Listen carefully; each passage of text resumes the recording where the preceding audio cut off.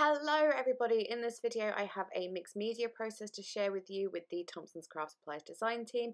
I am going to be altering or decorating, whatever you want to call it, this wooden piece which is available in store at Thompson's Craft, obviously, and there are also various other like shapes and sizes and stuff. I started off by punching some little holes in the antlers with my crocodile so that there would be something to thread twine through when the project was finished, so it can actually hang up as a decoration if you want it to. And then of course, obvious thing to start a mixed media project with, I'm covering it in a layer of white gesso. I'm using heavy gesso for this just so I didn't have to do multiple layers because I am super lazy. I made sure to go around the edges with the gesso as well, because of what I find when I do projects like this is, you look at something at the front and it's all pretty and lovely, and then you turn around and you get that wooden MDF colour or like a chipboard colour if you're using something else, and it's a bit like, eh. I mean, I know you're supposed to look at the front, but do you know what I mean? You just turn it slightly and you get like a stark contrast. So anyway, I like to put a little bit, just a tiny bit of effort into doing something that just makes the edges just not that woodeny colour, make them white, or I actually make them silver later on, but spoiler alert. Anyways, I started off with this snowflake stencil, which I think I got it from Thompson's last year. It might be Echo Park. It might also not be Echo Park. If I can link it, I will. And I'm using Prima Paper Paste to stencil with that. And then I'm taking my AB Studio stencil that came in my design team kit this month. And then again with the paper paste, putting that over where the antlers are, kind of creating a really snowy effect. It's almost as if snow is falling. Sorry if there was an awkward like little pause there. I just had to pause the audio to have a little coughing fit. Anyways, yes, adding a sort of snowy effect with that stencil. It is actually, rather than like polka dots or something, it's actually squares, but it does still create a very snowy effect, and that paper paste in particular really works lovely to add that sort of wintry, snowy. Anyways, I am then taking some white acrylic paint. It's titanium white by, I think it's De La Rowney, I think, maybe Winsor and Newton, one of the two, and just painting that over all that stenciling and stuff, obviously once the stenciling was dry, just because, I don't know, a nice stark white background was better to put my next layer of paint on than just the gessoed background. I thought it would help create a more wintry, snowy effect. Here I am taking, oh, what's it called? I have to get to my little list here. This is Docraft's Artiste Pearl Frosted Mint Paint, and I am covering the whole wooden piece with that. I love this paint so much. It's like my favouriteest colour and sparkly. I mean, just couldn't get any better than that. And then once that was dry, I'm taking this is Fabrica Decorum Metallic Turquoise acrylic. Oh dear, acrylic paint, and then I'm just lightly dabbing that with like just a tiny bit of paint on my brush, just around the edges. Just gives it some lovely definition and makes it look a bit more like 3D and stuff, and just darken up the edges like shadows and stuff. I really like the effect that gives. And then once that is dry, I am going to take some, there's the Fabrica Decorum Metallic Silver paint, and do what I was talking about earlier, and I'm just painting that silver all around the edges, which actually took a lot longer than I thought it would, but I think it's worth it. And then also cover the back in silver. Again, it just makes that difference when you've just put a little bit of effort into the back, I feel. And it took a little while to do it around the edges, but it didn't take too long at all to do it on the back.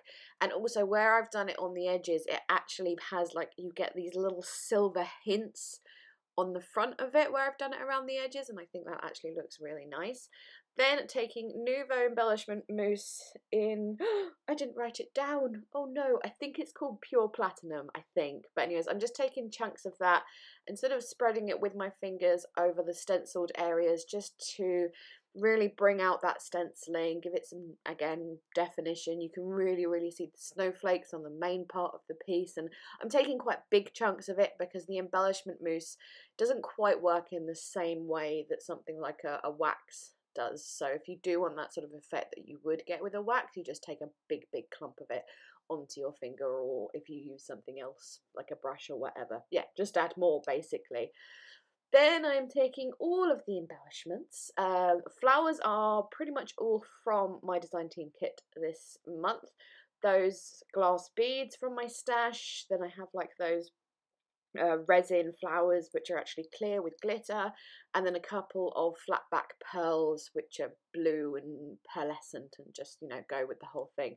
There is that little snowflake charm which I thought about using and then I decided against it. I just, because of it being that sort of dark silvery colour, maybe that more stainless steel kind of colour, I would have had to gesso and colour it. I couldn't keep it that colour and use it on this piece because it was just, it would be too dark and too stark against everything else.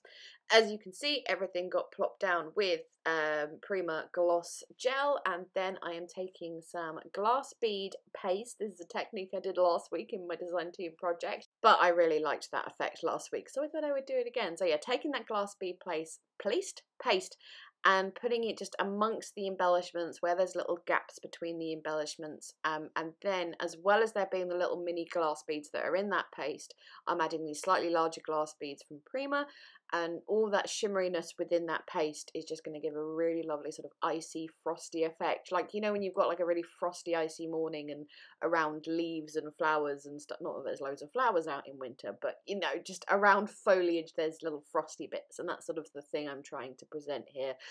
I also added some glass bead paste up and around the antlers, sort of as if snow is landing on the antlers. Like sometimes you see that in the Christmas card with the reindeer and they've got snow in their antlers, and I think it looks cute, so I was kind of going for that. But in a second you'll see, once it was dry, this is the next day here because I left it overnight to dry, that glass bead paste, obviously it dried clear and then it picked up the colour from behind, so then it was like a greeny blue colour, and just, it wasn't a very pleasant colour to look at. So I then took, this is Deco Arts, again, this is the Dazzling Metallics paint, which is in Pearl White, and I'm just going over all of those little sections with the glass bead paste and the beads and stuff and just covering that in those, and then it gives that really, really frosty effect. And then once the white pearl paint is dry, which took a while with the heat tool because I had quite big globules of it, I wanted to make sure you couldn't see any of that clear, weirdly green tinted paste underneath it.